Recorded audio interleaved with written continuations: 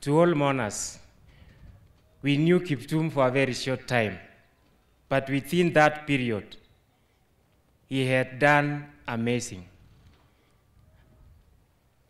A world record holder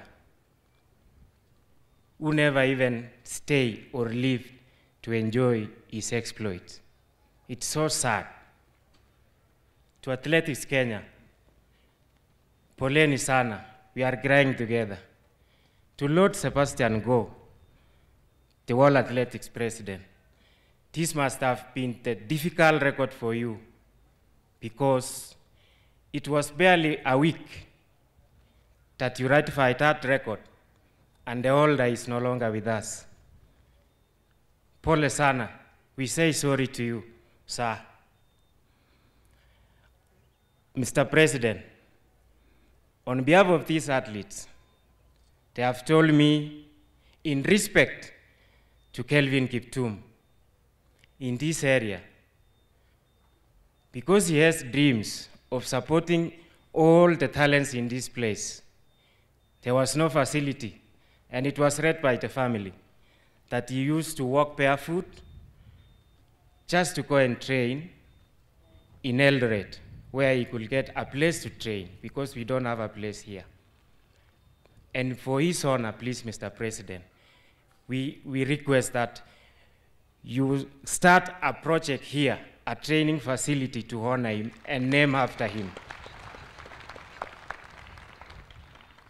Mr. President, these athletes are requesting just a little recognition and support. The place where we are in is a place of champions, but we do not have a training facility at all.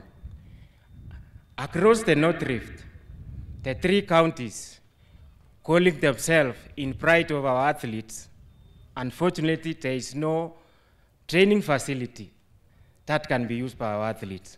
I want to urge the 3 governors, please unite your minds. You can even start by having one facility for these athletes to train in. That is very little to ask. Again, Mr. President, for these world record holders, please, we request to be given even security. The loss we have encountered in Kiptum is huge. It's so huge to the country and the world. But if he had security at that time, or a driver, we don't know the life of someone, but maybe we could have saved him. We have not many world record holders in this country, but let's support them to keep them that security and a driver.